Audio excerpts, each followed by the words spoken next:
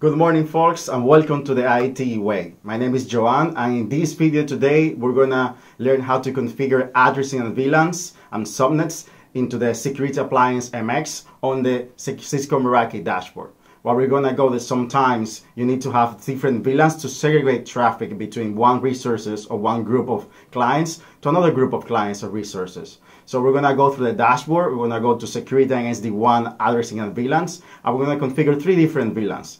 The guest VLAN, the internal VLAN, and the server VLAN. We're going to assign different VLAN IDs, and of course, we're going to go through the ports and assign different VLAN IDs depending on if it's an access port or a trunk port. It's going to be fairly easy and straightforward. So let's get into it.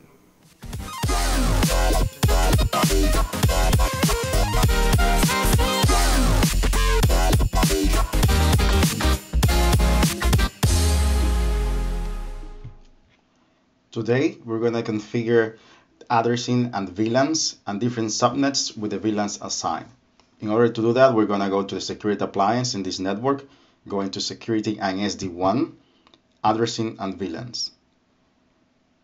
Here, as you can see as a default, you're going to have a flat network. It means that everything is going to be layer 2. In this case, it's going to be 192.168.128, and it's going to be a single LAN. If you want to enable different VLANs, so you can configure in different subnets, you click here and you will see the option that is going to pop up and the ports configuration as well. So based on our requirements today, as you can see, we're going to configure three different VLANs. VLAN 1 is going to name internal, VLAN 2, which is going to be named guest, and VLAN 3 is going to be server. As well, we're going to configure three different ports. The port 2 is going to be an access port for allowing VLAN 3. The port 4 is going to be another access port allowing VLAN 1, and the port 5 is going to be a trunk native VLAN 1 allowing VLAN just 1 and 2. So let's right into it. The first one is adding the VLANs. We're going to add the internal VLAN with the respective subnet. We have to assign one IP address for the MX, which is going to be the IP address as a default gateway for all the devices in the network in that subnet. We're going to do the same thing for the next one. So since there is one that is default, we can use that one as well, and we're going to name as guest. We're going to make the proper changes.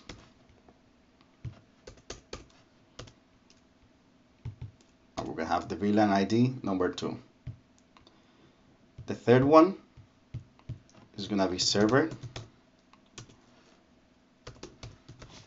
It's going to be the 3.0/24, the max IP address in the same subnet, .1, and VLAN 3.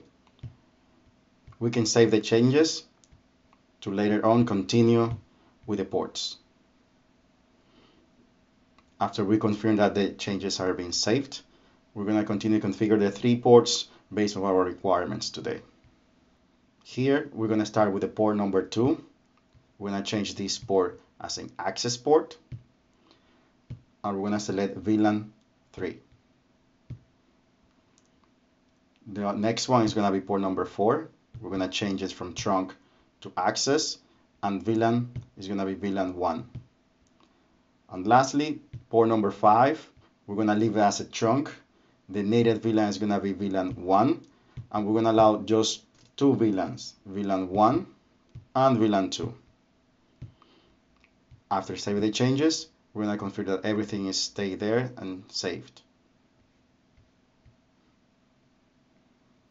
And that's how you configure addressing and VLANs in the Security Appliance MX in the dashboard. Right now you can see that it's fairly easy and just going through the steps, and you can have as many VLANs as you want, and you can configure the ports depending on your requirements.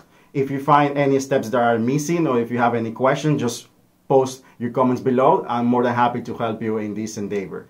If you have any requirements that are not covered here, I'm going to post down as well in the description all the documentation from the Cisco Meraki documentation portal just for your help. So that's how you configure the VLANs in the Cisco Meraki way. See you in the next one.